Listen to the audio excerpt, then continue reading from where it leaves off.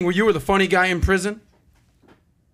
It's a bunch of funny people in prison. Right. But what does that? What does Some that would mean? say that most of the funny people are in prison. What does that? What does that mean? Like the funny guy in prison. What does that mean? No, I'm asking. You said you knew that while you were in prison, you No, knew you were going to be a stand-up comedian. Sarcastically humorous dude. If people look at my stand-up now, I'm not the funny dude now. No. I'm the thoughtful, humorous dude now.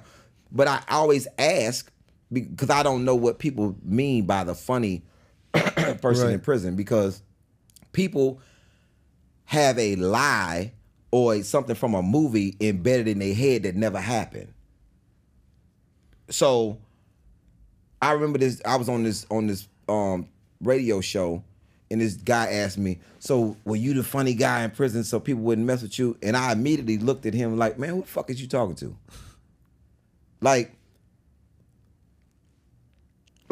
And then I asked, I said, if I was 6'4" and I started in prison, would you ask me that question? Because what make you think that being funny in prison would gain you some sort of protection?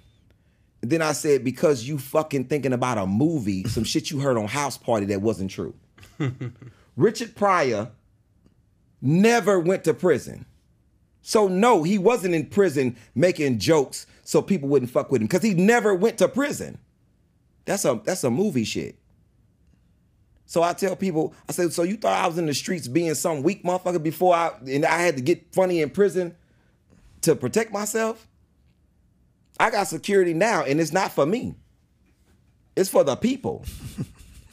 He'll tell anybody that. I'm with him so he won't fuck y'all up.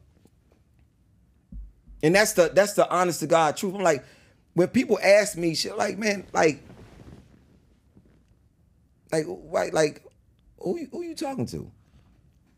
Because if anybody know anything about me, or even seen anything about me, I'm one of the most dangerous fucking people walking around. Just because I've never started a fight. I've never started any altercation. But I finished a lot of them because people will say some disrespectful shit to me. And I'm like, man, who the fuck you talking to? Mm-hmm.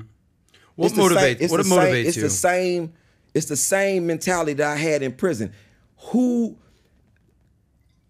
It's like if we was in prison and you asked that question, it'd be prisoners be like, yo. Yeah. This not the one for that. Right. When I did Bigger Than These Bars in prison, it was people who, it's an officer named Woods that you'll see him in the side corner. He knows the story that it was a guy that challenged me in there.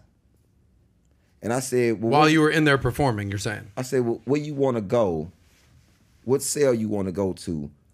And I'm going to take my suit jacket off, and only one of us are going to come out this cell. So all that slick shit you talking, let's make it happen. And then all of a sudden, man, I'm just fucking around with you. But I'm not fucking around, though. So you think you said that slick shit and it's like, it's over? Man, you in here performing. Don't try to give me no goddamn I'm in here performing, because you said the slick shit first. So let me address it. I'm a cat that went into prison at 19. I was 135 pounds and I was 5'7". I'm 157 pounds now and I'm still 5'7". And when people address me a certain way, I'm like, you do know, like, I still get down. So me being humorously sarcastic while I was in prison had nothing to do with protection. Nothing. So when the people ask me, was you the funny dude? I'm like, that's why I always ask what that means. Right. Because I want people to understand. Whatever you think or whatever that means in your head, it's too many people. It's too many people that'll give a disclaimer to be like, hey. Well, can I ask you a question? Why? And I appreciate you like full on breaking it down how it works that way. I feel like everyone has something that they rely upon. Like, you're a funny guy, you're a comedian. I was a comedian for many years. I did it because I had some serious issues at my home going on, right? And I used it to kind of deflect from family issues. So if someone asked me, "Oh, so you're the funny guy in class?" I'd be like, "Well, you know, yeah, man, actually I am." And I did it because I was dealing with some serious shit that was going on back at home. So I almost think it's kind of natural why someone would say, "Well, you know, why were you the funny guy? Why were you?" You know, so it's a question that probably comes up from time to time.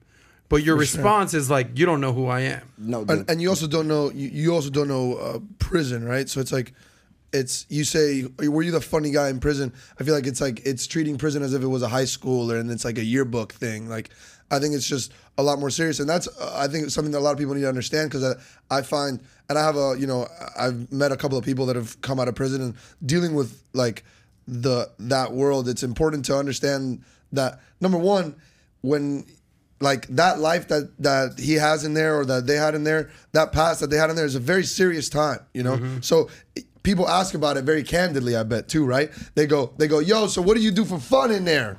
You know, or like, yo, what's the, you know what I mean? Like, this is the reason why, because people take this place because of the Orange is the New Black and all these desensitized shows. They take this place, and because of that house party thing gives a bad taste to anybody who wants to come out of that place and be different. What do you mean? What's the house party thing? You're talking about the movie?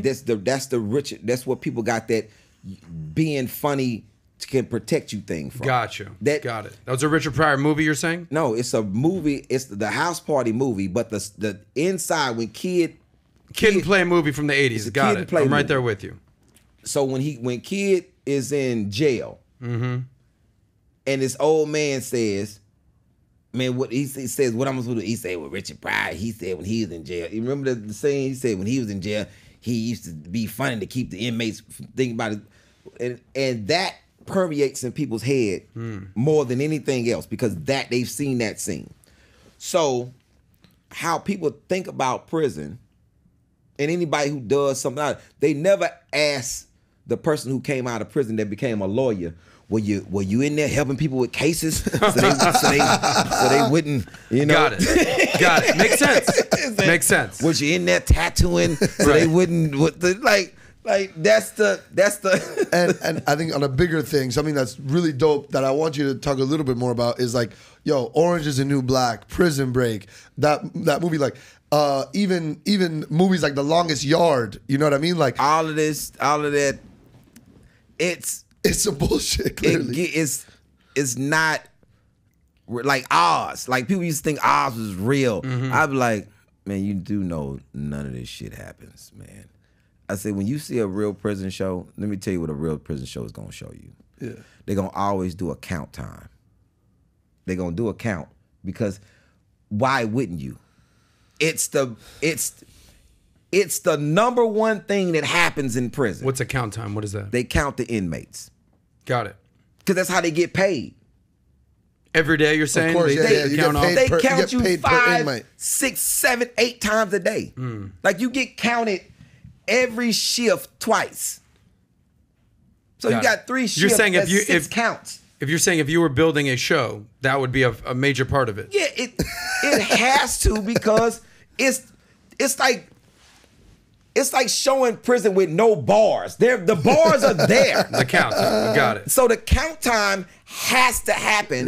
What are the other key elements if you were building out a show? And not even, the count time. That count time is huge, but also the things that people don't realize. What else? Like day-to-day shit.